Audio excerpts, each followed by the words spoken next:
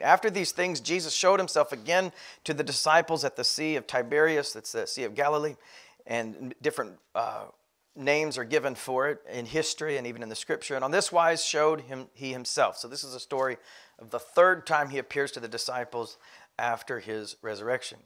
There were together Simon Peter and Thomas called Didymus and Nathanael of Canaan, Galilee, and the sons of Zebedee, and two other of his disciples. Simon Peter saith unto them, I go a-fishing. Amen. I like that. I don't like the next part, though, because this scripture is fulfilled. This day, this scripture is fulfilled just about every time I go fishing. They said to him, we also go with thee. They went forth, entered into a ship immediately, and that night they caught nothing. But when the morning was now come, Jesus stood on the shore. What a beautiful picture when you think about Peter and his denial of Christ in that twilight hour, and where that cock was crowing, and now in a new morning, a new dawning, here Christ is appearing to them once again. But the disciples knew not that it was Jesus. Then Jesus saith unto them, children, have you any meat? They answered him, no. And he said unto them, cast the net on the right side of the ship, and ye shall find. They cast therefore, and now they were not able to draw it for the multitude of fishes. Therefore that disciple whom Jesus loved saith unto Peter, okay, John, saith unto Peter, it is the Lord. Now when Simon Peter heard that it was the Lord, he girt his fisher's coat unto him, for he was naked, and did cast himself into the sea. And the other disciples came in a little ship, for they were not far from land, but as it were 200 cubits, dragging the net with fishes. As soon then as they were come to land, they saw a fire of coals there, and fish lay thereon, and bread. And Jesus saith unto them, bring of the fish which ye have now caught. So now they're participating in it. Simon Peter went up and drew the net to the land full of great fishes, and 153. And for all there were so many, yet was not the net broken. And Jesus saith unto them, come and dine. Just remember that phrase, come and dine. And none of the disciples durst ask him, who art thou? Knowing that it was the Lord. Jesus then cometh and taketh bread and giveth them, and fish likewise. This is now the third time that Jesus showed himself to his disciples. After that he was risen from the dead. Amen. You can take your seats. I have a unique sermon today, and Brother John, if you don't mind, maybe just show that. I have a menu prepared for you today, and this is kind of the title. So the title today, and we'll come back to it, is Red Herring or Rainbow Trout. And so I put together a little bit of a menu just to kind of get you thinking about this. And in the outset, I wanted to say that I have a very heavy pastoral burden that I'd like to deliver. And I want you to make it personal, but don't take it personal. Does that make sense? Make it personal, but don't take it personal, because I do not have any person in mind, but I do desire that each person would examine themselves, their individual focus, make the word relevant for themselves, speaking some European there. Just make it relevant for where you are. And if it seems, I don't have any particular situation in mind, so it's not like I'm trying to address anything. I just have a burden. And when the burden comes, you realize, oh, this must mean something for the people. If it comes this heavy and this clear, then it must have some relevance. And so come with your rake today, and not your pitchfork. Bring it into yourselves. Make it personal, but nothing I'm saying is directed to anybody in particular, any particular situation, though there's maybe some things I could think of not necessarily related here, but outwardly that the bride is facing in different voices and things that are in the land. And so I'm wanting you to make it personal, but don't take it personal. And bear with me as I deliver this pastoral burden. And the title, if you need the title now, it's Red Herring or Rainbow Trout. It's presented to you in this context of a menu. And if you can read it, whole pickled and smoked net-caught herring is the red herring, or rainbow trout, fire-grilled, fresh, line-caught rainbow trout. So those are your two choices. I guess they're served without sauce and sides, and I couldn't think of any spiritual desserts or appetizers that I wanted to mix into the metaphors. So I'm just leaving it this, red herring or rainbow trout today. And you can consider that and ponder it. I wanted to say, Brother Chris, I appreciated the idea of ponder points, because I heard amongst the young people there was this little thing where they're trying to count how many times I say ponder in a service.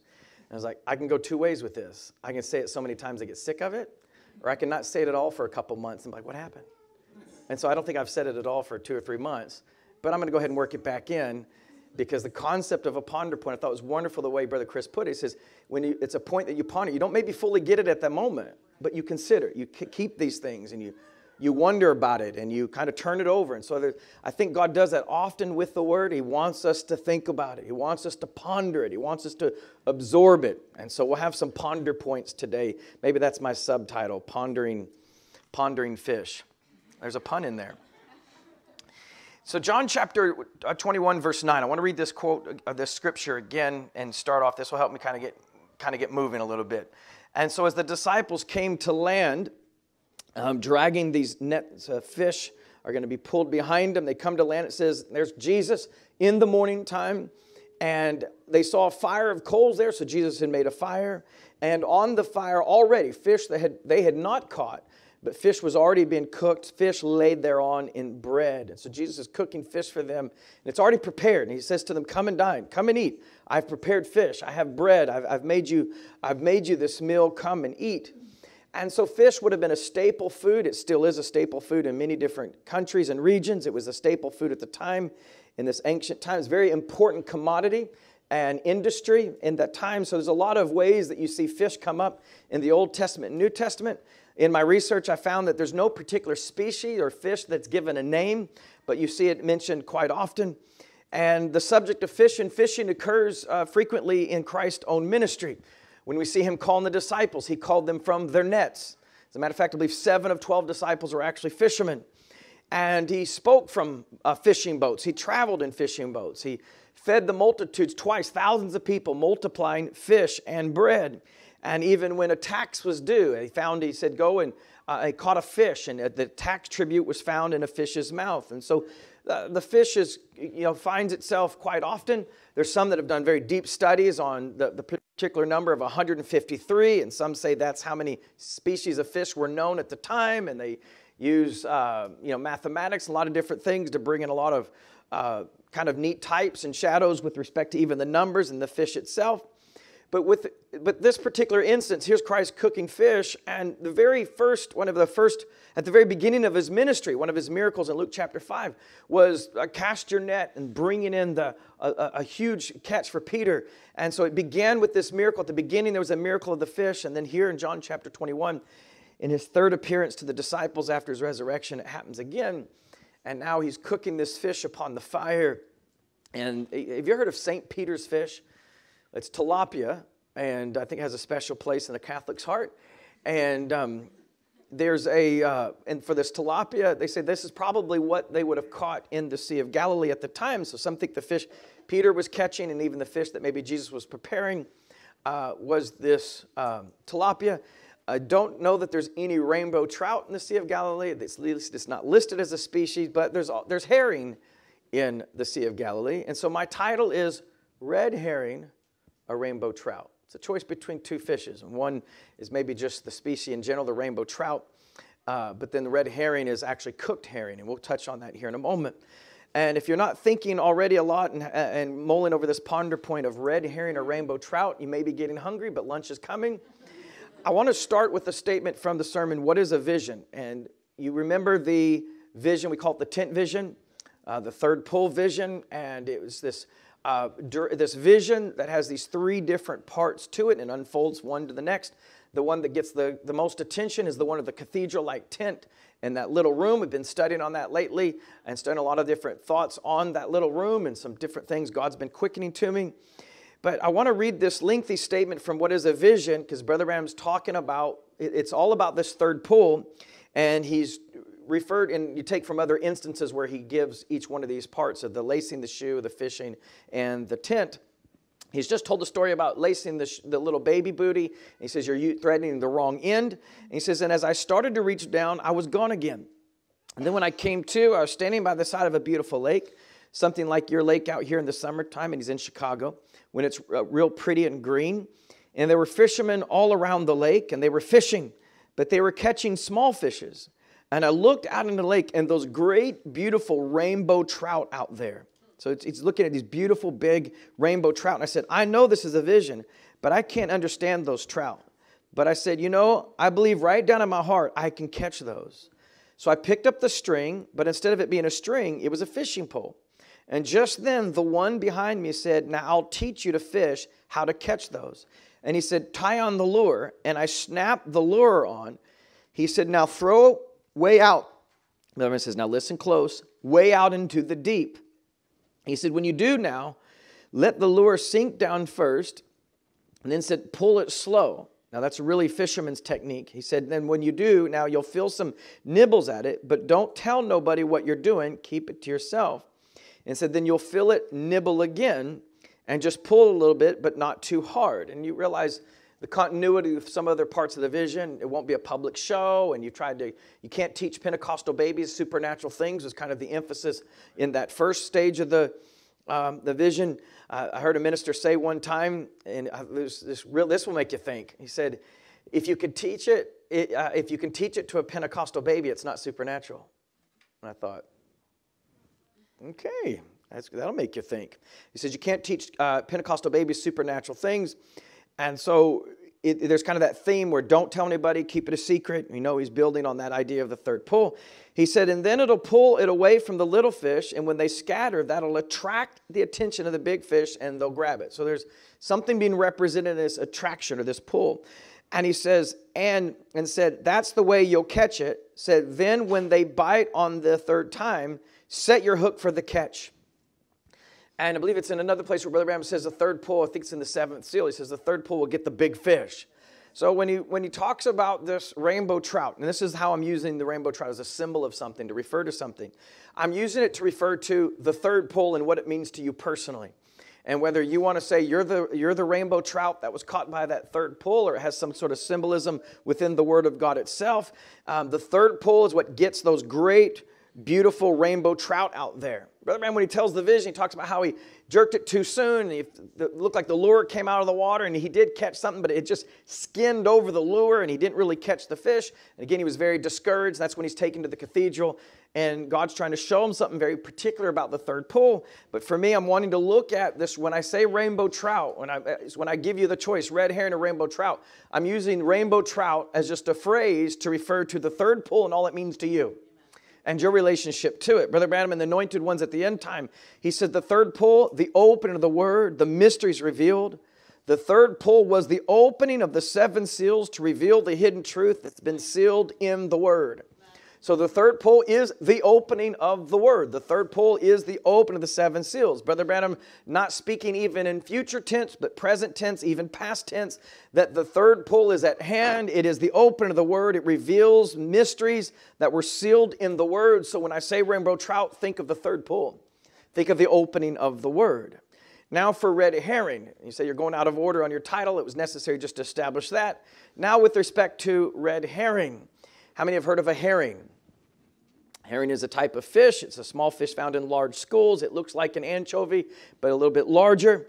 And a red herring, there's no species or type of fish called red herring, but red herring is a dried smoked herring that kind of turns reddish brown when it's cured through the smoking process. It's very fishy, very smelly, very pungent smelling. I don't know why I said fishy like Donald Trump, but it is. It's a fishy smell and very fishy, people tell me. But it's a pungent fish. It's very fishy. And the concept of red herring, the phrase of red herring, it is a fish that you eat. And they can go back as far as 1420s to find a reference to red herring and herring that had been cooked through this particular process. I had pictures to show. I don't know how I didn't make it into the slideshow. I realized this morning I left all my beautiful pictures of smoked herring in the folder. And I apologize for that. We can do a slideshow later. We could just do an afternoon session on fish. But in 1686, there was a weekly periodical. It's called the Weekly Political Register.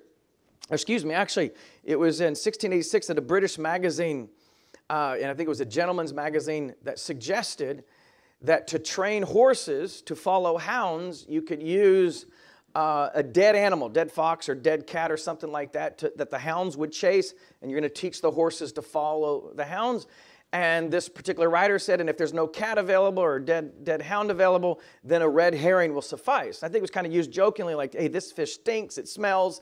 So if you can't find a dead animal, use a red herring. The hounds will chase it, and you can train your horses. But a couple hundred years later, almost in 1807, there was a weekly political magazine that used the term red herring. How many have heard the phrase red herring before? All of you should have raised your hand because I've used it at least a dozen times already this morning. So the red herring was used in this particular story, and the gentleman writing it, William Corbett, I believe is his name, he was telling a story of a boy who used a red herring as a decoy to distract hounds who were trying to chase a fox. So he was a young boy who had a heart for foxes. The hounds were chasing it, and he used a red herring to kind of distract them and draw them off the trail. These hounds are fox hounds. They want to catch a fox, and he used this smelly fish to kind of detour them and turn them away. And so this writer used the story as a metaphor of how the press, and he used it to criticize the press because they'd kind of followed some misleading information about the defeat of Napoleon. And the press was enamored with it, and it was getting all this attention, and it kind of distracted them. And this particular writer said it distracted them from important domestic matters. And this is the phrase he used: it was a mere transitory effect of the political red herring, for on the Saturday the scent became as cold as a stone. So they were chasing after something. They were drawn after the trail. They made something very sensational, and they were distracted by something. And that's how this phrase begins to enter into our vernacular and our language today. A red herring was something that distracts or drew someone's attention away. So when I use the phrase red herring, I'm not actually talking about a smoked fish, but using it in this sense of this metaphor that a red herring is something that distracts from the correct course or from the proper context of something. Therefore, a red herring is something that is misleading. And Brother John, I think that if you pop this definition up there, something that misleads or distracts from a relevant or important question. That's what a red herring is. It's something that distracts you from what is relevant. It's something that distracts from what the important question. Now, a red herring can be used in literature where someone who's writing something, maybe it's a mystery novel or something that's building some suspense. And so it could be used as a literary device where you're going to lead the reader or the audience towards a particular conclusion. So I know it was the butler in the pantry with the candlestick. I just know it. That's all signs point to that. But what the writer has done is kind of signal some things to kind of give you this scent. Oh, I think this is what it is, and it leads you to the wrong conclusion. It's a literary device meant to mislead you or cause you to assume things or make the wrong conclusion. But it's also referred to as what is called maybe a logical fallacy in debate or philosophy. And a red herring can be something that seems plausible, very believable. Oftentimes it's sensational, but ultimately it's irrelevant. And it's used to divert the attention away from something that is from the relevant question. My children could come to me and they could say, Dad, when am I going to get a cell phone? And I could say, well, when I was your age, we didn't have cell phones. And that would be a red herring, right? Because I don't actually answer the question of when am I going to get a cell phone. And I kind of bring up something that's my own personal experience. It's kind of like, well, okay, when your age, you didn't have a cell phone and you couldn't get a cell phone and the question wasn't relevant then. But now, what about today? Jack wants to know, can you have a cell phone today? And I don't have an answer for that. So I said, when I was your age, I didn't even know what a cell phone was. He hasn't asked. But I don't want to mention Elliot today, so I wasn't going to use him as an example. But there's a lot of different examples kind of this red herring. It can be used in very serious debates, debates on gun control, and everyone's always pointing fingers. Oh, it's a logical fallacy. This is a red herring. But it can be true where somebody says, well, on the subject of gun control, and you can change it to something else and say, well, let's talk about cars. They kill more people than guns do. And what happens is it distracts from the real issue of discussing, well, maybe there's some points that can be made here, or let's wrestle with the real meat that's in front of us, the real issue that's in front of us. And so a red herring misleads you from what is important. It distracts from the real question that's at hand. And it can be intentional. Often it's unintentional. But it's not necessary. There doesn't necessarily need to be the intent to mislead, but what it does do is it does mislead. And a red herring paints the wrong picture. It kind of gives a person the wrong impression. You end up placing the wrong kind of emphasis. And there's a relevant question. There's something important. There's something happening. And the red herring gets everyone to look away and be like, but what about this stinky fish? right? It's something that's used to mislead and distract, and it diverts our attention away from the real issue by focusing on something maybe sensational, plausible, but in the end it's irrelevant, and it's only on the surface does it seem to be connected. So when I ask the question, it's not a question, when I pose red herring or rainbow trout, what I'm asking and what I'm proposing and what we're looking at in this choice, even as it's presented as a menu item, are you distracted or are you focused on the main thing? What is it you're eating on, feeding on? What is it you're focused on? What is it you're thinking about? What is it that you're pondering? Is it a red herring or is it the main course? Is it the main thing? Is it the rainbow trout? Are we focused on the red herrings associated with the message? And when we talk about red herring arguments, I find most arguments against Christ are usually red herring arguments. They don't want to discuss the actual subject matter or what's being proposed doctrinally or what's being taught. It's all red herring arguments to get you off arguing about things that seem to be related, but they're really not. They're not relevant, and they're usually sensational. And it's all meant to get you off the trail, to get you off the right path, and to distract you. So the question is, am I caught up? Am I distracted by red herrings, or am I looking at the rainbow trout? Brother Branham in the sermon, what is the attraction on the mountain? He says, so I've got my mind set on this message. That's that third pull, and it's the one that I must be loyal and reverent to. In other words, the third pull is the attraction. It is that great, beautiful, it's associated with that great, beautiful rainbow trout. That's what we're interested in. That's what we're desiring to feed on and to find and to explore and to understand better is the third pull. And you can't take that to extreme and say, well, then if the third pull began in 1963, then what we're interested in is 63 to 65. And is it pre-63 or post-63? Listen, what we have from 47 to 63 is the foundation upon which that is built. Therefore, it's necessary to be built up in that too. You can't just try to cold turkey walk into this 1963 and digest it all and get it figured out. There's a ministry, Brother Branham, to the Laodicean church age. There was a correction to the Pentecostal church. And there was a tremendous amount of restoring that his ministry had to do to bring back some of the Pentecostal truths that have been lost. And then in 1963, you have an opening up of something that he says, this is beyond Pentecost. But you can't get beyond unless you get to. So when he says this is something I've got to set my mind on, that we want to be sure that we're walking in the correct paces of the message of the hour. And it's this third pull, he says, that's what he must be loyal and reverent to. And that's what we want to watch. Amen. That's what we want to have our attention on is the message. And the message to Brother Branham, even that vision, that three-part vision in this particular instance of the fishing, I believe the one speaking to him said, don't get your line tangled up in these kinds of times. Don't get the bird's nest when you're casting. Don't get the backlash. You don't want to get your line tangled up in times like this. This is one you want to be sure that you're setting the hook when you're catching the fish.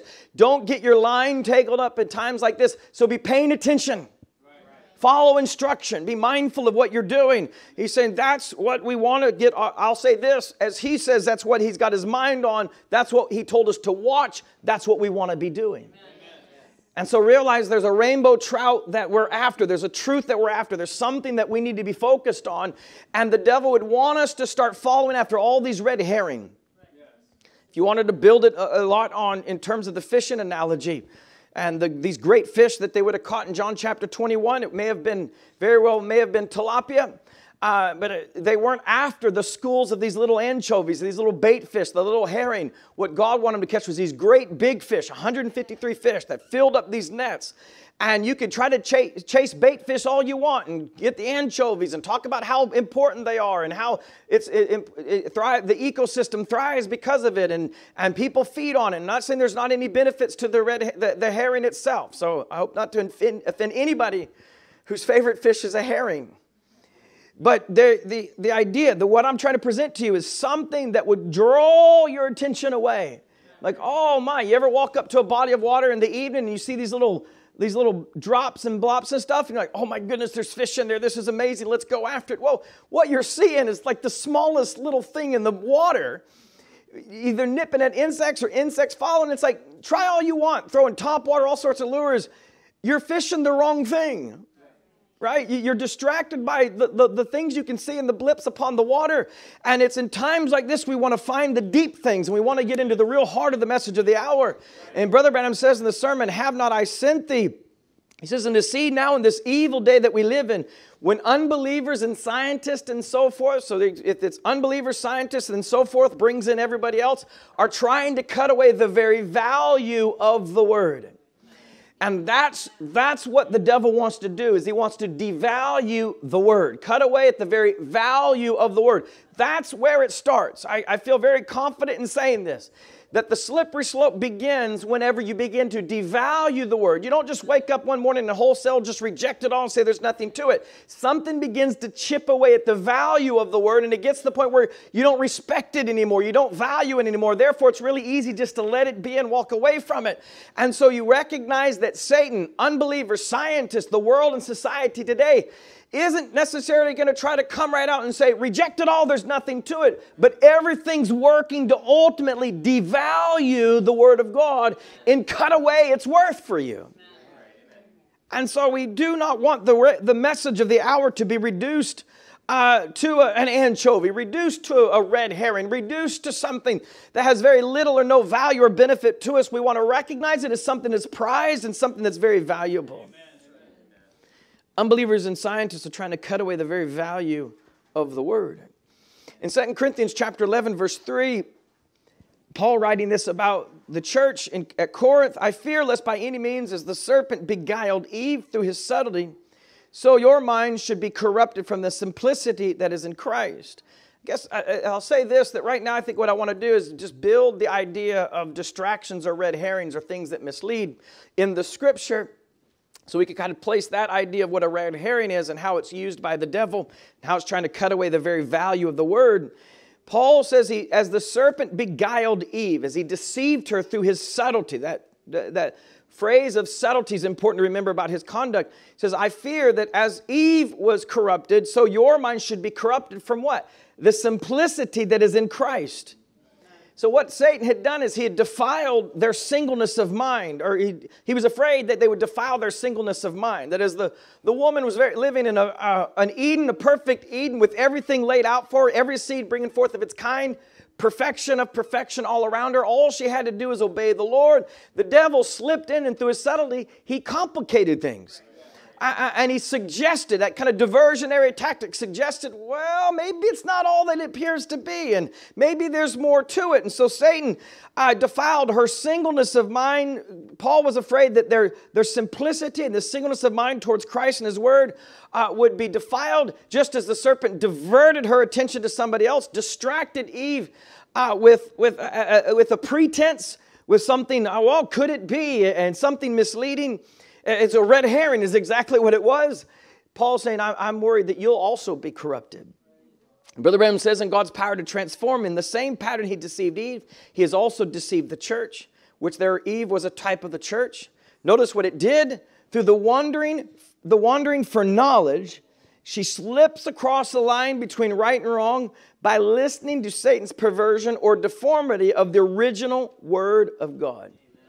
This is always Satan's tactic, to confuse the Word, to take what is the original and kind of make it unclear, kind of suggest, well, maybe it's this or maybe it's that. This is always his tactic. And so he comes in and causes it to wander after something. Well, let me follow this trail. Think about how the red herring was suggested to be used to cause dogs to chase after its scent, to train horses, or this little boy is trying to keep the dogs from following after the fox. He uses the scent of a red herring. What is it expressing to us?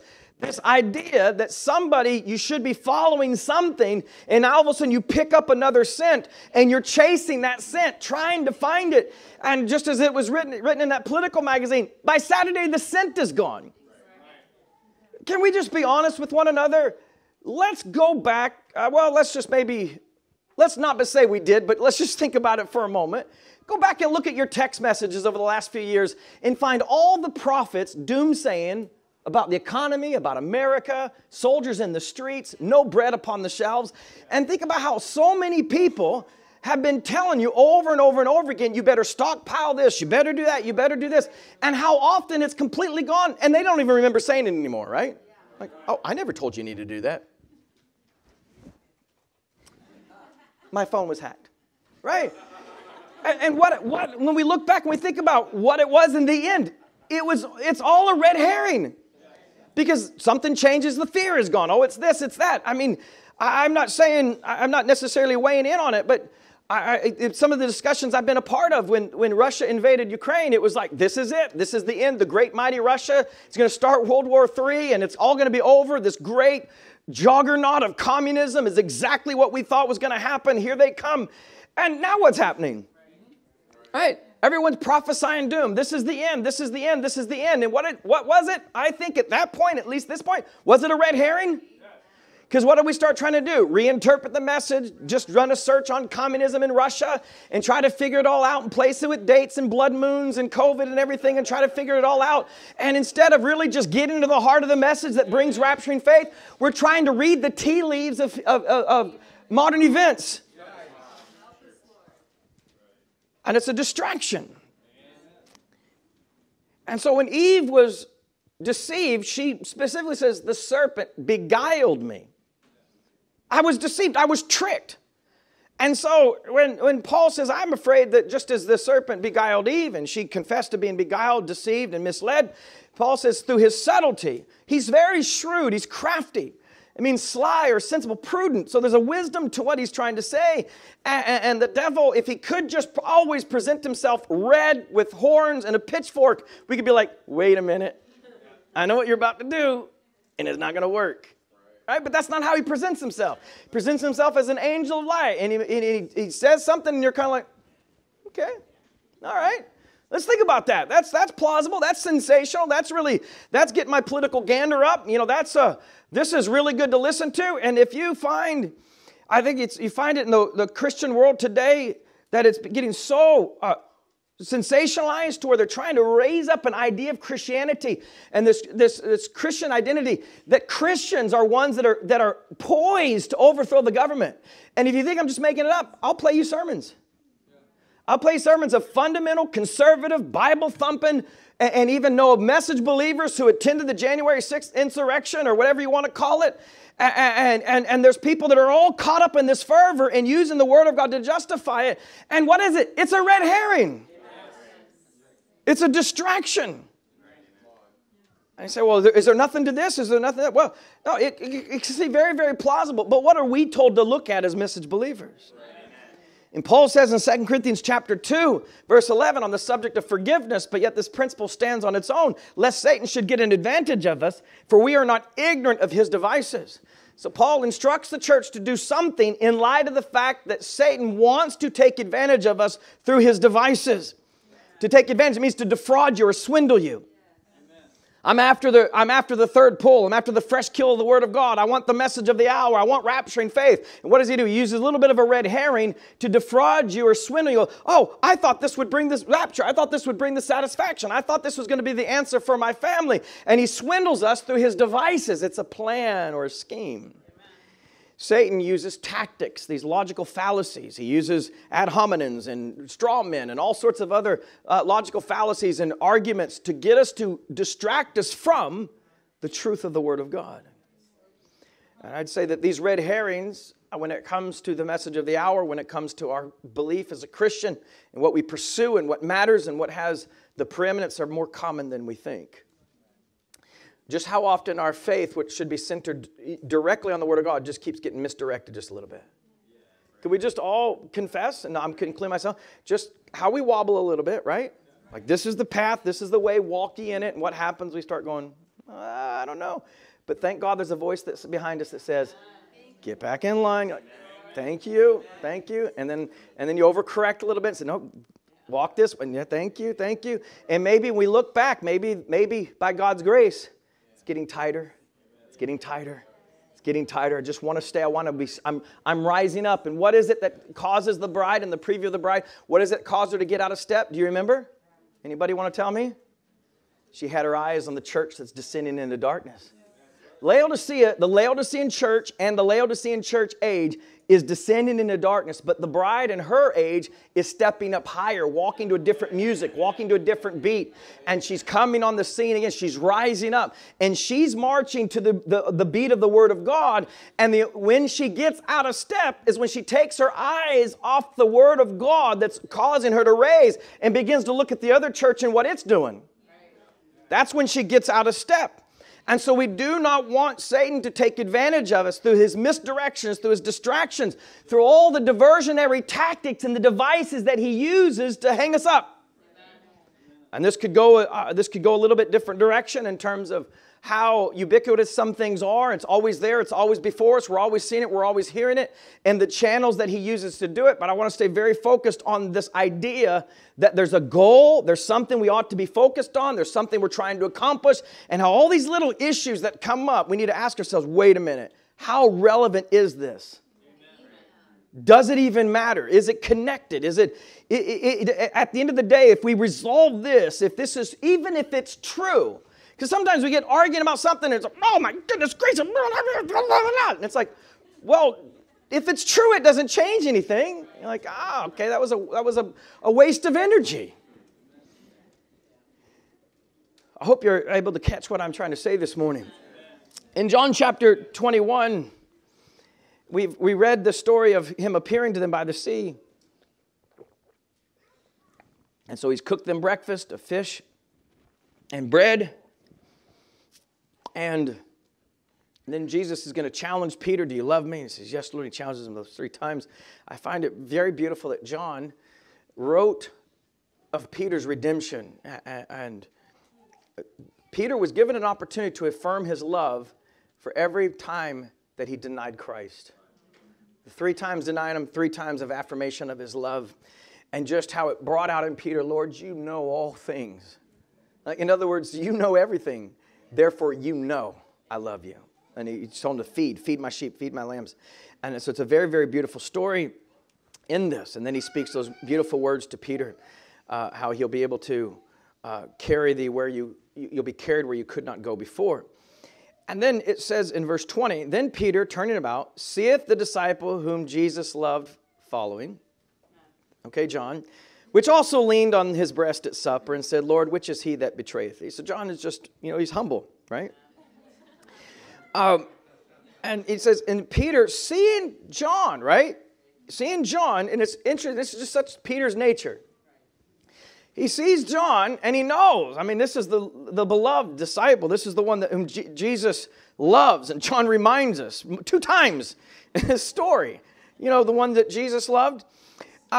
Peter is concerned about this guy.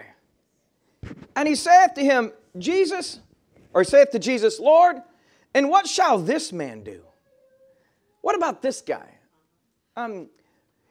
You told me what's going to happen to me, and you kind of told me to feed the sheep, feed the lambs, and you've told me that when I was young, I girded myself, and I walked where I wanted, but when I get old, and I stretch forth my hands, and another's going to gird me, and carry me where I could not go. And it's even a reference to Peter's death. And however Peter took it in the moment, maybe he took it as all compliments, and he called him an eagle, and he thought it was great, and it was wonderful. But instead of just basking in the glow of the word for him, and taking what Christ said to him, I need to feed the lambs, feed the sheep, and this is what's going to happen. All of a sudden he's like, well, what about this guy? Can I compare, what about your prophecy for him? What do you got to say about John? Because I want to compare notes. Are you going to say the same thing about him? Is mine going to be a little bit different? And he wants to know about John. And Jesus' answer is so beautiful. He says unto him, if I will that he tarry till I come, what is that to thee? If I let him never die till I return. If he was immortal until I came back, and John never tastes death, what does it matter what this guy's lot is? What does it matter to you what his calling is? What does it matter to you what I would say to you and what's going to be of this guy? Peter's worried about John's position or about his future, his potential. How will he serve? What will happen to him? And does he love you too? And is he supposed to feed the sheep? Or am I the sole sheep feeder? What's going to happen to John? He's worried about it. And Jesus' answer, I'm going to put this maybe in an interesting way, but maybe even in Jesus' answer, it's a little bit of a red herring, right? Because he's not answering the question. kind of uses this extreme. And so this is Jesus being really, really extreme, right? Sometimes my kids tell me explanations that I don't care if you're 500 feet tall and owned all the gold in the world. We told you to do this, and it's kind of like, 500 feet tall, all the gold in the world. Right? It's like, but I'm not. You know, I'm dirt poor. And it's like, that's the whole point. It doesn't matter, right? But Jesus uses the same technique. So I feel so justified in the way that I respond sometimes. He's like, what does it matter to you if John never dies? And what does he say? Follow me.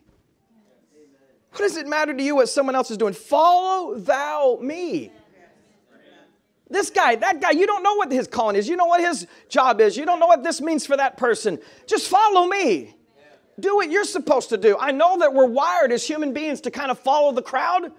And we're kind of like, oh, there's a crowd over here. Everyone's gathering, right? So I don't want to miss out, right? The FOMO. I don't want to, the fear of missing out. I got to be there. What's happening? And you show up, you're standing in the line. It's like, what's going on? What's going on? It's like, we're all getting our vaccine shot. Never mind, I'm out of here, right? But we're kind of drawn to it. We're like, oh, wow, that's just the way that we're wired. We find comfort in the crowd. We find comfort in knowing that everybody else chooses. That's what we tell ourselves when we eat at McDonald's. Well, can billions be wrong? And yet we find they can be. But it's this, Jesus is saying, just follow me. Right? Isn't this at the core? If you think about it, Christ is there. The fish has been miraculously provided, maybe even miraculously provided on the coals, and Jesus is feeding them. Jesus has just restored Peter and given him such a commission, reaffirmed his position, and there's such a beautiful moment. Think of how personal that time would have been at the seaside with Jesus and his disciples. To me, when you read it and you kind of put yourself in that position, you begin to ponder it. How many am I at now? Who's keeping track? 3. I've only said it 3 times. Ponder that 3 times. Shah. 4. Can I get a 5? It's such a beautiful scene. Christ, after they fished all night, and Peter's a little bit disappointed. I'm just going to go fish, and they catch nothing. It's such a beautiful scene. And then all of a sudden, Peter's distracted. What about this guy? What about this situation? What about that? What's his testimony? What's his history? And what's his future going to be? He says, just follow me. And then verse 23, this is when it really gets good. Then went this saying abroad among the brethren, that disciple should not die. You notice how even in that they got distracted? Yet Jesus said not unto him, he shall not die.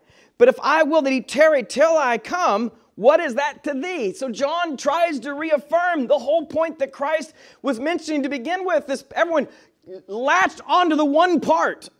So was Christ intentionally being misleading? Did he say something sensational so that people would fixate on this idea and try to dissect it and figure out, well, why would he say this? And why would this happen? You notice they do the same thing with the prophet. And they're like, oh, well, he said that, but he didn't really mean that prophets make mistakes. Because, and they start trying to dissect it and figure it out. They can't just say, well, all right. Instead of trying to get all bogged down in the semantics of it, what's the message? What was he trying to convey to us? What was he trying to say? And instead of trying to think and figure out, well, John's never going to die, what he was saying is, what does it matter if he never died? Follow thou me. What is that to you? What is it to you? What is that to thee was the question. And the answer is, it shouldn't matter. Follow me.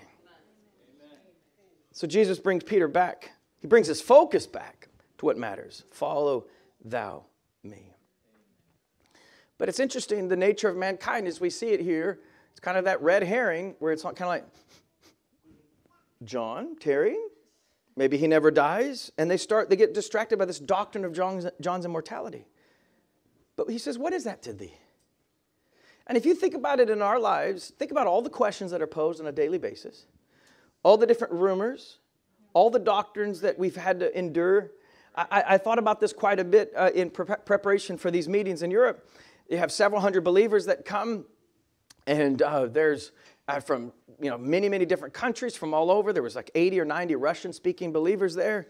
They come from Norway. They come from Latvia, Romania, Hungary. They're just gathered from all over, several hundred believers. And I started thinking about the difference of when we were there and we ministered 3 years ago and how they hadn't had the family camp in a couple years. And I just began to think of how our situation, it changes to where we're never actually in the same context that we were a year ago. Because so much changes and so much evolves and so many things add up and accumulate. And so we've got to be on guard more than we ever have before. This isn't just the simple 1984 message culture where it's just as innocent as it used to be. And maybe some of you can relate more in the 90s. There was a time when it seemed to be like a bubble and it seemed to be so harmonious and everything. Yeah, you had your different ideas and you could joke with people. I remember having a friend who was wanting to marry a girl whose parents kind of knew about the message, and the girl was a message believer, and he said, I just don't know. You know, the parents are kind of against the message. I said, hey, not only that, you're in a cult within a cult. And so, you had some ideas, about different ideas, but there just seemed to be, it was a different time, it was a different season. We don't live there anymore. We're living in a different age, a different time, different questions, different ideas, different presses and challenges. And there's so many thoughts and ideas that can absolutely consume us if we'll let it. So many things that consume our thought process, that try to bog us down, and we try to figure it out and the philosophy of certain things and the ethics of certain things and the truth of certain things. And there's so much that we can get so distracted by. And my question is, what is that to thee? What does that matter to you? In other words, don't get distracted. Don't get knocked off the trail. Keep following the scent and the rhythm of the Word of God. Follow thou me is the cry. Keep your eyes on the third pole. Keep your eyes on the Word of God. Don't get distracted. Brother Branham says in the greatest battle ever fought, Matthew 24, also Daniel 12, said there'd be a time of trouble such as never like on the earth before. And we're living in that time when culture and education and things have smothered over the Word of God and gone into reasonings and so forth. That's what's happening. It's the Waffle House effect. Smothering over, scattered, covered, smothered, dithered, and everything else. It's what it's trying to do to the message of there. Smother it over. Cover it up. Getting into reasonings and debates and suppositions and arguments about certain things. And there's some things that it's never going to end. Amen. There's some arguments that seem to be, and I respect any man of God who feels the need to address certain things that are taking place. I certainly believe that a pastor in his pulpit to his people, as long as he in his heart's addressing his local people, they have to be faithful to what they feel they need to block the people away from. But some of the debates that are raging today that I'm aware of, or I've been brought into kind of the personal fellowship on, it becomes this quote and that quote, and this quote and this quote. And they said, do you see how many quotes we're stacking up? And it's like, look, guys, they believe all that too. They believe all of that too. They just believe it differently than you. And we get caught up in things, and there's not this smoking gun you're going to be able to produce to silence all the skeptics and all the critics. That's something God does in the showdown. But there's something that is our source of strength that's the target of these things. Cut away the very value of the Word. Smother over the Word and get us into reasonings. What? Draw us off into this other mindset. In Isaiah chapter 33, verses 5 and 6, I think this scripture ought to be something that is always ready in our hearts when we're in a difficult moment. The Lord is exalted, for He dwelleth on high. He hath filled Zion with judgment and righteousness. Beautiful phrase. And in light of that, and wisdom and knowledge shall be the stability of thy times, and strength of salvation, for the fear of the Lord is His treasure. If I could just summarize that, focus on the Word. That's what He's saying. That the wisdom and knowledge shall be the stability of thy times. When there's things that are taking place and there's so much instability in politics, there's so much instability in social things, there's so much instability in certain things that we've relied upon. And there's a lot that is unstable right now, whether it be economies and governments and institutions. There's a lot of instability all around us, and there's a lot of things that could drag us down or dominate our thought process. And whether it be instability related to physical health or instability related to the financial markets or your job. I know there's people whose job situations are changing, and so there's a lot of instability in that, and you're not sure what the future is going to look like. Don't look for stability in a stable coin market. Don't look for your stability in the financial markets. Don't look for your stability in anything else other than wisdom and knowledge, because that's going to be the stability of your moment. and the strength of your salvation. The fear of the Lord is your wealth. It is your treasure. It is your greatest asset. It's what's going to preserve you, is the fear of the Lord. If businesses go bankrupt, if the greatest companies in the world are turned out to be nothing more than another Enron, and all of a sudden we don't have Amazon Prime anymore, we can't go here and we can't go there. Just think, what would happen if Down East went out of business? And there's a lot of things that we could really keep ourselves awake at night, but just look back and see what God has done. He's met every challenge. He's satisfied every need. If you've had a want and He didn't want to fill it, He's still yet placated it. And He gave you what you really need. God is faithful. He will take care of us. And wisdom and knowledge will be the stability of our times and the strength of our salvation. That's our greatest asset in times like this. In other words, don't get your line tangled in times like this. You want your line to be straight so you can catch the real thing. So you can have your nets full when it's been dark all night and you haven't caught anything. Don't get your nets tangled up. Don't get your line tangled up in times like these. Wisdom and knowledge shall be the stability of thy times. And Brother Branham said, no true believer is any stronger. I love this, such a heartful. Any stronger and spiritually healthy and alive. So you're not going to be any more healthy, strong, alive than his knowledge of and adherence to the pure Word of God. You say, Brother Aaron, where's my strength? Your knowledge of and obedience to the pure Word of God. Every word in that phrase is necessary to understand. You can't leave any one part out. Your knowledge of and adherence to the pure Word of God. It's got to be this knowledge of it. So we want to know it. We want to understand it. We want to have it. We want to be listening to it. We want to be feeding on it. And then we want to be obeying it. So your strength, your spiritual health, your vitality, your life, your living is connected with your knowledge of the Word of God and your adherence to the Word of God. But what does a red herring do? Cuts you off from your health. Cuts you off from your strength, your spiritual vitality, your spiritual health.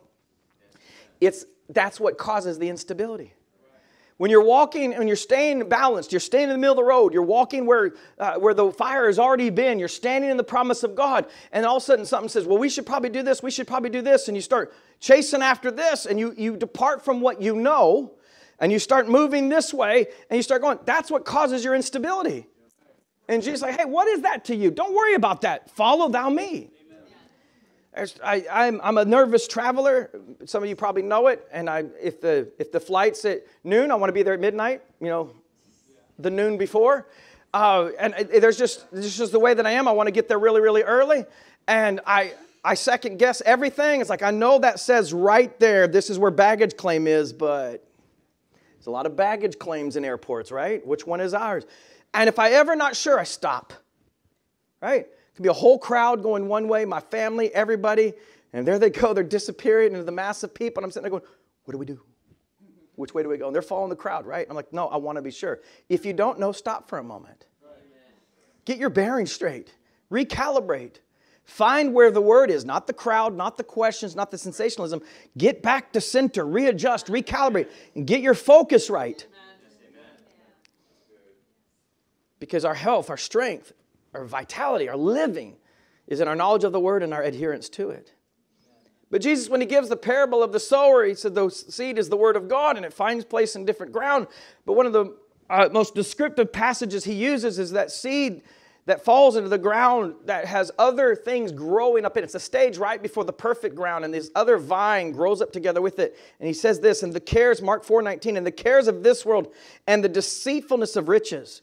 Cares of this world, the anxiety, the care, the word is through the idea of being distracted. Have you notice sometimes when you have something you're supposed to do, but when you're anxious, you end up doing everything else that you're not supposed to do it, right? I joke with my wife whenever we've got a deadline or we're going on a vacation, we got something we got to get done. I just joke with her. She needs to go find a garage sale, find a dresser or a bookshelf and strip it down and repaint it and sand it and antique it because we got a lot we need to do. But this is about that time when you got so much going on, you find yourself completely rearranging your sock drawer. And it's like, hey, you got something you need to do. Like, no, have you ever thought about doing it by height, sock length? Right? And you get distracted, right? Because you're anxious. And the cares of this world and the deceitfulness of riches. In other words, riches promise a lot to you. Maybe I could get a real hearty amen. How many of you ever taken a job because it offered you more money and you found out that was a lie? That was so empty. Right? It did not. I thought that was going to be the fix, and it's not the fix.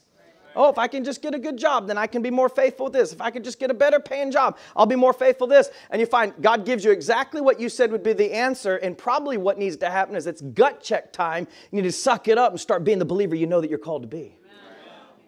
Stop making excuses. Stop asking God, if you do this, if you'll do that, and start bargaining with God. And you're a son of God. He's going to give you sometimes the things that you ask for, even when He knows it's not the answer, but He does it because He loves you and He doesn't like your anxiety, and He wants you to be mentally well, and He wants you to be healthy. And so sometimes God is just kind of satisfying us, but as we mature, we need to stop and say, wait a minute. No, it's not. The answer's not in all these other things. The answer's in the Word of God, in me just stepping up as a believer and saying, I know this is right. I know this is the truth. I'm going to do what I know I need to do as a believer and stop making excuses. Amen. I'm done with my diet of red herring. I want to start eating trout. Amen. I guess this is safe for any pescatarian. The cares of this world, the deceitfulness of riches, and the lust of other things entering in. What wealth is being described in this? Choke the word, and the word becomes unfruitful. The cares of this world, to this idea of being distracted, it comes from the root to divide, to cut into pieces. And that's what happens with the red herring, is our attention is divided now. You got a job, you got a goal, you got something supposed to do, and all of a sudden this scent. Wait, hold on. It's kind of like our kids at a restaurant, right? If there's a screen on the wall, it's kind of like, you'll try to sit in the corner, right, where they can't see it, and they'll find them. Preston? Yeah? Eat your food. You gotta eat your meal. You gotta eat. Focus. But there's a commercial on, right? Febreze. Yeah, I like this one. This is a good commercial.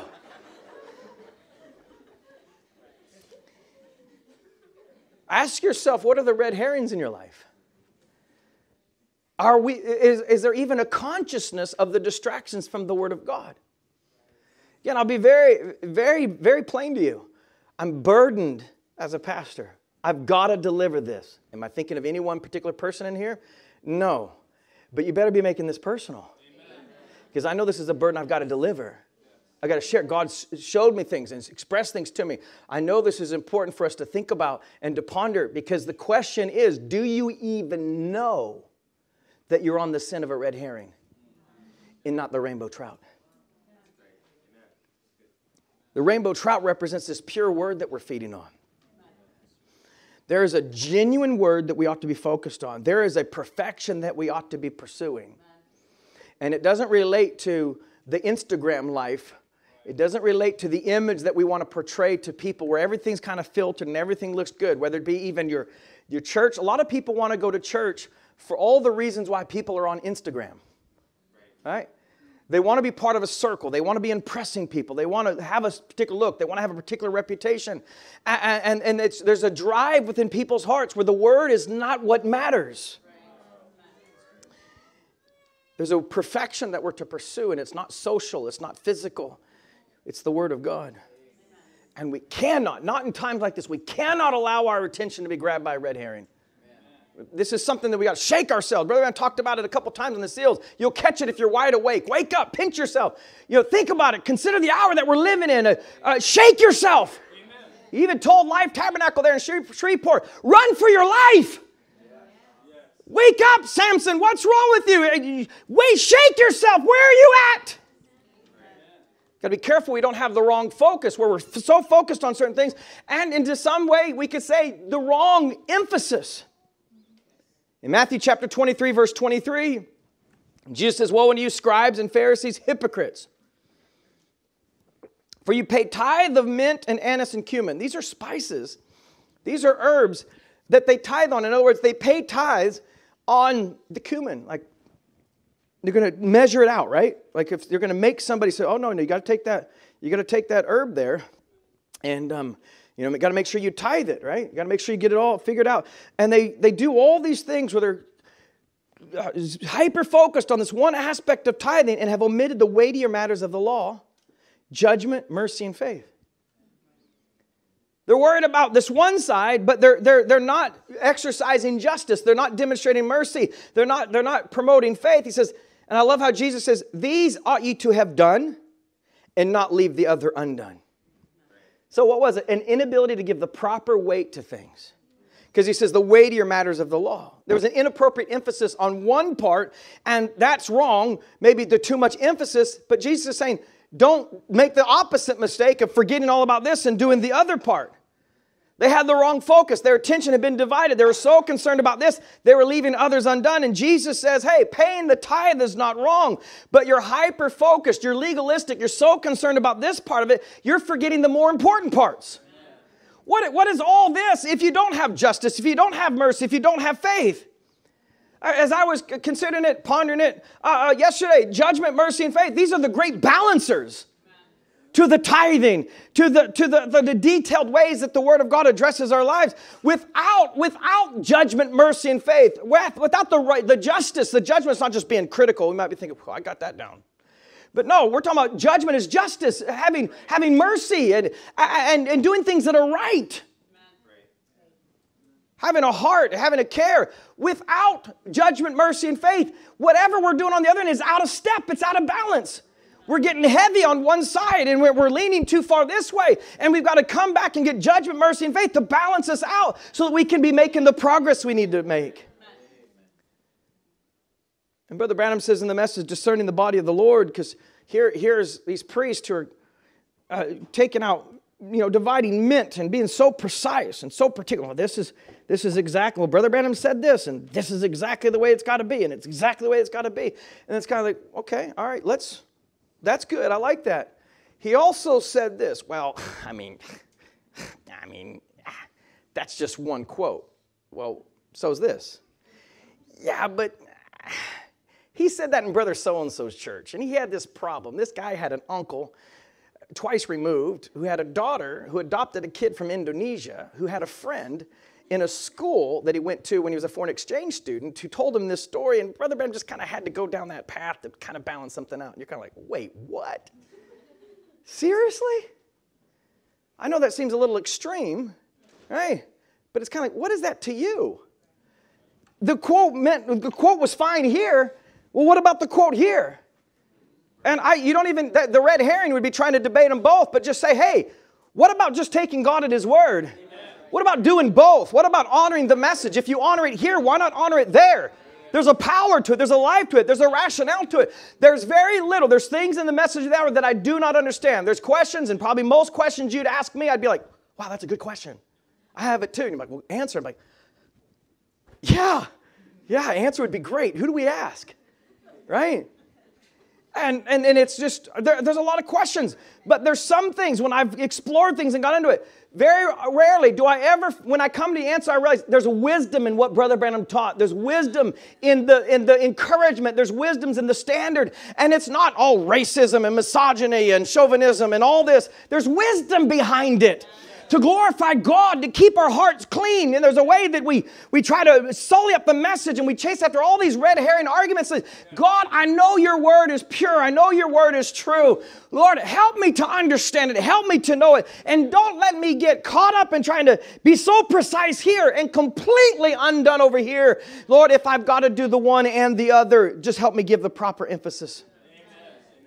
Brother Branham says in the message, discerning the body of the Lord, this phrase, this first one here, keep this in mind. He says, communism has come in on us. And it has in ways that maybe you don't realize. Because when we think communism, we think of the Cold War, we think the Red Scare. But communism is an ideology that has rebranded itself. Kind of like Avon became the Lone Star Network or something like that, right? It's the same idea, just with a different label. Why? Because everybody's kind of like, yeah, I'm not really big on communism. But this, right? Like, that's good. It's like, have you ever opened the box up? It's the same ingredients, right? Just rebranded. So when Brother Branham talks about communism, don't just think about Russia. Don't think just China. It's ideology. And he says, communism has come amongst us. World has come in on us. Our churches are broken up. Men dividing themselves, separating themselves, not seemingly to have the faith, splitting the hairs over the little insignificant doctrines. We should come together, arm in heart, and pray and fast and call until God sends back the Holy Ghost that we might have spiritual discernment. I thought it was so beautiful how Brother Branham is taking us and identifying all these different tricks. And he says men are dividing themselves, separating from one another. And he says seemingly not having the faith. So he's referring to a particular scripture, I believe. He says splitting hairs over little insignificant doctrines. And this is part of the red herring and rainbow trout. I think this is where it really opened up to me. Is there's things we start splitting hairs over and we divide ourselves. It's like, that's the dividing line now? This is what's going to separate? And it's like, but what about this truth? This is the Word of God. This is what we're taught. This little thing over here, this is a red herring if this is what you're wanting to split. If this is the hair you're wanting to split. And Brother Branham says communism has come amongst us. That totalitarian rule, this authoritarian type of government. And I read in an academic article here recently, it is very, very extraordinary the way that it describes these regimes. It says they must create maximum insecurity in the people that they control.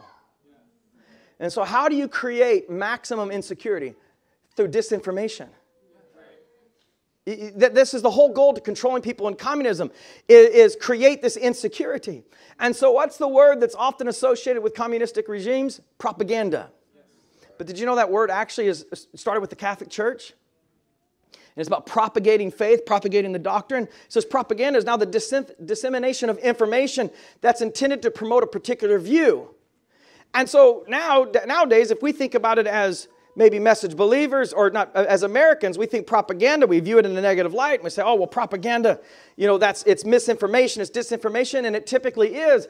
But it's used in such a way to condition the mind to believe certain things are the way they are. These people are bad. You can't trust these people. They've done this, they've done that. And you're told it enough, right? This has been scientifically proven through a number of different sociology studies that the more often you hear a myth's truth, the more likely you are to believe that it's actually true, because you don't ever really dig into it to try to figure it out. It's just you heard it once, you heard it again, and you hear it enough, your mind just assumes the truth of it. And Brother Andrew, this is where I'm quoting the esteemed senator from Virginia. They had in the Intelligence Committee report and the hearings that they had on Russian interference in the 2016 election. And I was reading through things because the phenomena is this, and a lot of us don't realize it, that foreign governments who are always been well-versed in propaganda, locally, in their own regions, or to cause conflicts and to control the people in other regions.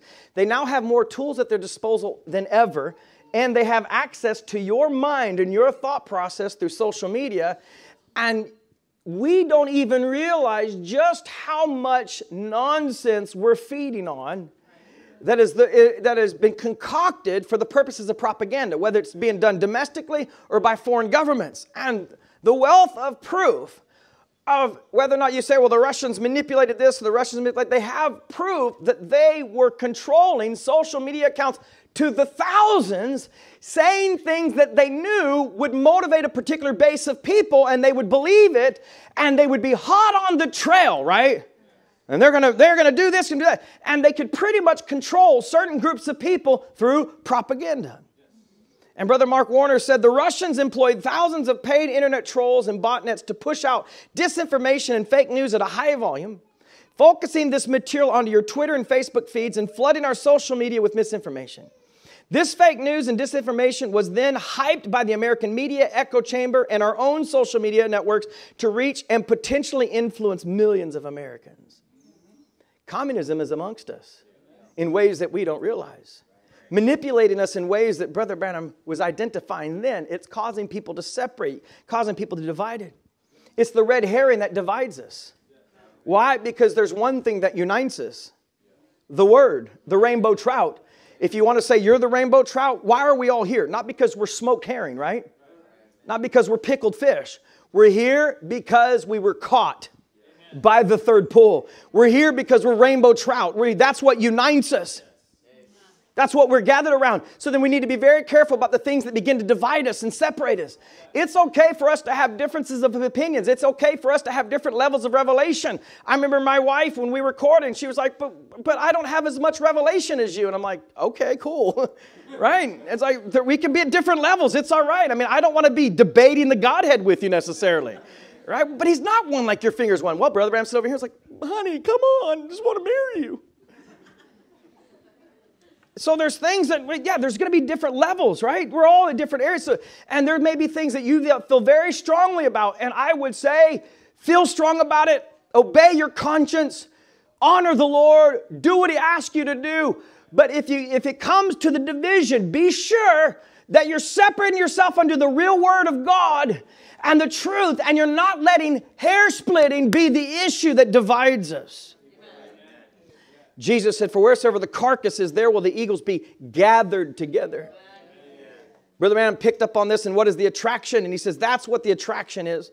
The predestinated seed of God who can't do nothing else but follow it means more than life to us. Take our lives, but don't you take that.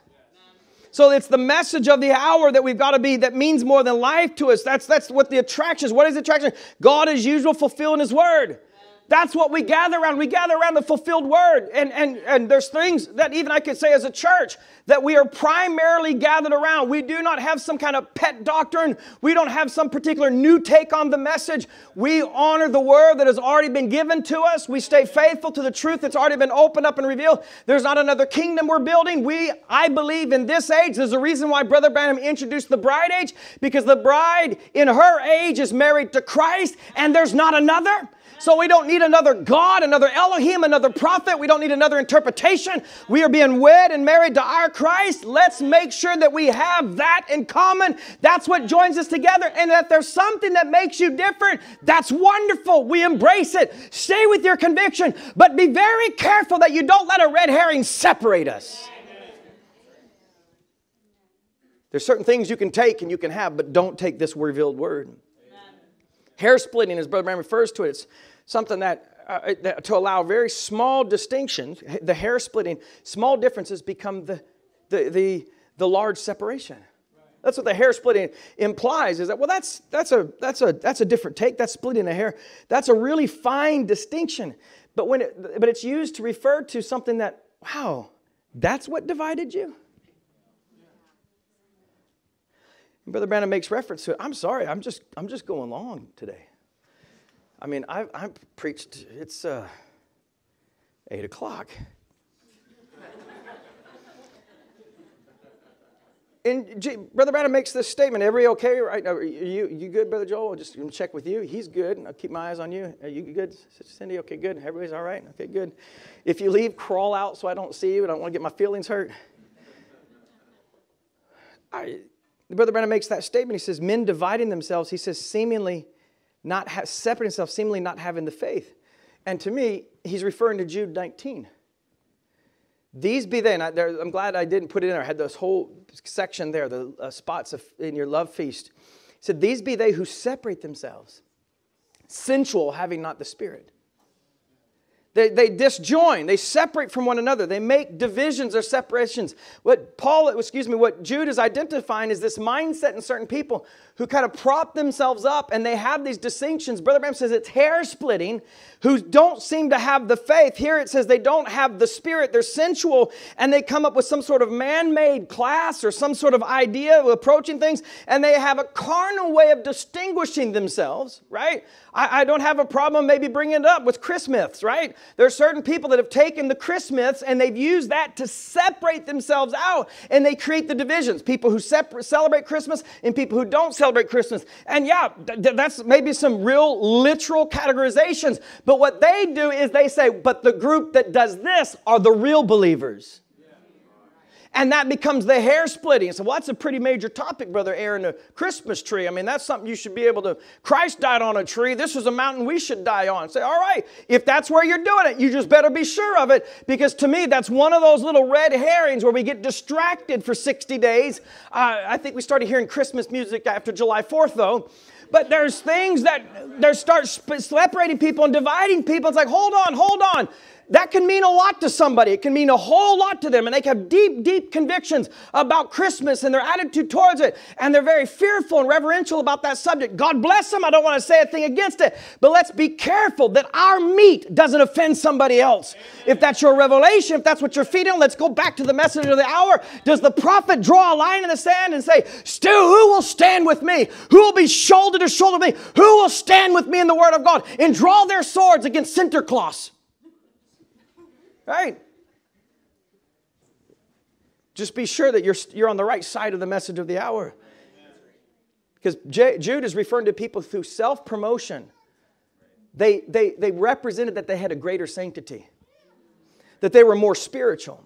They had a better wisdom. They had a unique doctrine, a different kind of take on things. And that made them distinct from others. So that's what they did, is they separated themselves. Oh, you don't believe this, or oh, you believe that, or oh, as for us, this is what we do, and this is our conviction. And what they do is they separate themselves. Brother Branham says, and hear ye him. Are we about our Father's business of the Holy Spirit? Getting every soul saved that we can, just on the Word? Or are we arrogant? This is what he's referring to about these hair splitters. Arrogant and dilatory and arguing over little religious differences and splitting hairs. Such nonsense. No wonder faith is gone. They're arguing over little differences, hair splitting. He says that's why faith is gone. It's not because there's not a word that we can feed on. It's because we have a diet of red herring. That's why our breath stinks, right? That's just all we feed. No wonder. That's why sometimes children don't want to have anything to do with church. It's like, I'm tired of the diet of red herring. They're not built for it. They're not made for it. I believe that there's a lot of situations where people make conclusions about people. I'm like, hold on, wait a minute. They've never had the right kind of diet to bring out all the gold that's in them. They've never had the right nurture, the right kind of diet, the right kind of atmosphere. Don't judge it yet. No, I don't care how many years it's been. Watch that seed get in the right atmosphere, under the right kind of conditions of a loving body of Christ, a faithful minister to the Word of God who's promoting the right things. Boom, watch them blow up and awesome, blossom and be something like, hey, look at this guy. Who knew he had it in him? Why? Don't judge them. They just may have a poor diet. And let us be those who can be espousing the right kind of diet, that we can demonstrate, that we can be advocates, that we can have possession and be a stakeholder in this message to say, this is the way, walk ye in it. What is that to you? Follow the Word of God.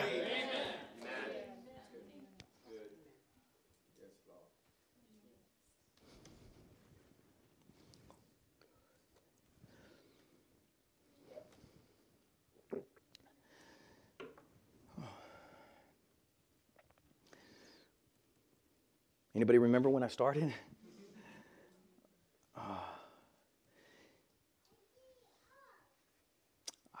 Let me.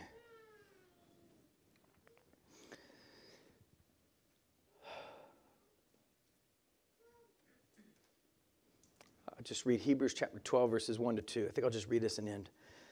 He says, wherefore seeing we also are compassed about with so great a cloud of witnesses, let us lay aside every weight and the sin which doth so easily beset us. The way that Paul is describing this, there's just things that are so easy to us. They're everywhere. They're around us. It's the sin that surrounds it. It's the weight that doth beset us. And so there's things that are implied here that may be harmless and otherwise useful that can hinder our growth or progress. He says the weight that besets us and the sin that besets us. He makes a division himself of things that just might be distracting you, that in themselves are plausible and they're sensational and themselves may not necessarily be sin or evil or some kind of false doctrine. He's saying there's things that don't promote our growth. They beset us. They hinder us. The besetting means it's a weight. It's an encumbrance, a hindrance. So let's lay aside every red herring. Lay aside anything that just so easily triggers us and gets us off track and gets us on the wrong set. And he says, let us run with patience the race that is set before us. And these beautiful words that I'll close on, looking unto Jesus, amen, the author and finisher of our faith. Amen. This is the refocusing that kind of gets us back on track. How many here eat sushi? Sister Chris, next picnic. Sushi. You don't have to cook anything, right? Hey, here's some rainbow trout, raw. Enjoy it. There's a lot of, now I could be wrong because I'm not really a sushi eater, so who's going to, hopefully can help me out here, maybe get some amens, but I love watching an American eat sushi, right? They'll take their California roll, right? They think that's real sushi, and they'll take their roll, or their sashimi, they'll take something raw, and they take the wasabi and the ginger, and they just load it up like a burger with everything, and they eat it, like, man, that was good. It's like, you're using the ginger wrong. The ginger is a palate cleanser that you take between tastings to reset your taste buds so you can enjoy the fish. And Jesus, this is the palate cleanser from Paul. Oh, there's so much out there, so many distractions, so much things full of this and full of that. We need to take Christ, cleanse our palates. We need to look unto Jesus, the author and finisher of our faith. We need to reset things, refocus. We need to remove that taste of the red herring and recenter on the rainbow trout. So, what do you want for lunch? Red herring or rainbow trout? They may have rainbow trout at Papado, but Capitol Grill doesn't have it. Prime doesn't have. They may have a special today. I don't know, But as for me and my house, I want the trout. As for this church, we don't want to be a red herring church. I don't want our archives to be full of red herrings, right?